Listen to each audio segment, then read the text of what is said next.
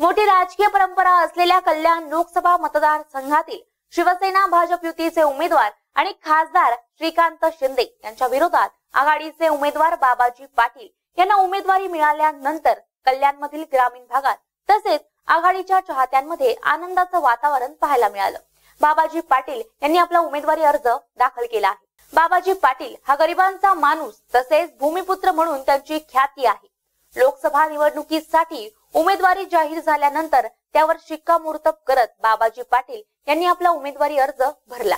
यावेळेस त्यांच्या समर्थकांनी आणि त्यांच्या चाहत्यांनी आपले समर्थन दाखवत हजारोंच्या संख्येने उपस्थिती दाखवली। एकत्र येऊन जी आघाडी केली त्या आघाडीच्या माध्यमातून मला उमेदवारी दिली। आज मला पूर्ण विश्वास मिळाला की आज जी मिरवणूक निघाली त्यामध्ये सर्वच लोक माझे सर्व मतदार आणि हे कुठले भाड्याचे आणलेले लोक नाहीत।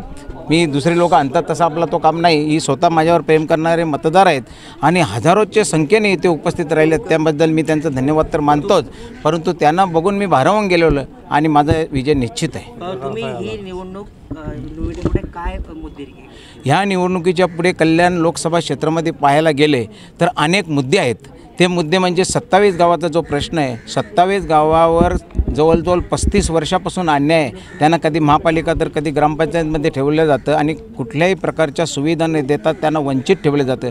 3-4 वर्षापूर्वी सरकारने त्यांना मोठं आश्वासन देऊन 6,500 कोटीचा पॅकेज दिला होता, पण 6.5 रुपये पण आलेलं मला काही दिसत नाही।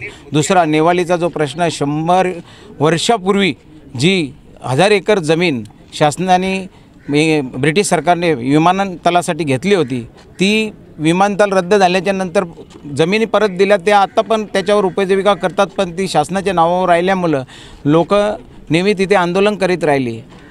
दादा आदरणीय गणेश नाईक साहेब पालकमंत्री असताना सुद्धा आंदोलन होत होती, पण ती सामंजस्याने होत होते, त्यांना चांगल्या प्रकारे उत्तर देत होते। परंतु 2017मध्ये जो आंदोलन झालं आणि त्याला गालबोट लागलं, पोलिसांचं आणि गावकऱ्यांचं जे मोठं वाद निर्माण झालं आणि त्याच्यात कितीतरी शेतकऱ्यांवर अन्याय झाला, त्यांना जेलमध्ये ठेवण्यात आलं, ही जनता ते कधी विसरूच शकत नाही। दुसरा, नवी मुंबईमधून वगळलेली जी 14 गावं आहेत ते आज देश स्वतंत्र होऊन 70 वर्ष झाली तरीसुद्धा तिथं पियालासुद्धा पाणी नाही।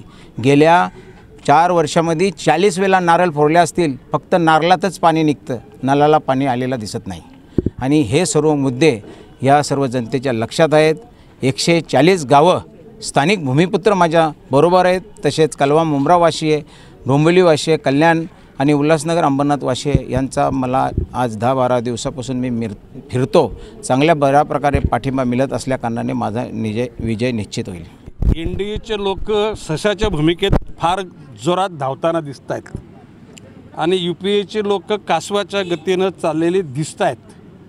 परंतु 5 वर्षापूर्वी माननीय मोदी साहेबांनी पंतप्रधान होण्यापूर्वी जी देशाच्या जनतेला स्वप्न दाखवली, त्या स्वप्नाच्या अनुषंगानं त्यांना कसलंही यश न आल्यामुळे भावनिक गोष्टीवर हिंदुत्व, सैनिकांनी केलेल्या पराक्रमाचा चित्रीकरण आणि त्याच्यावर बेंडबाजा वाजवून नाचण्याचं त्यांचं जे सगळं दाखवलं चित्र, या सर्व गोष्टींनी जनता क्रोधित आहे।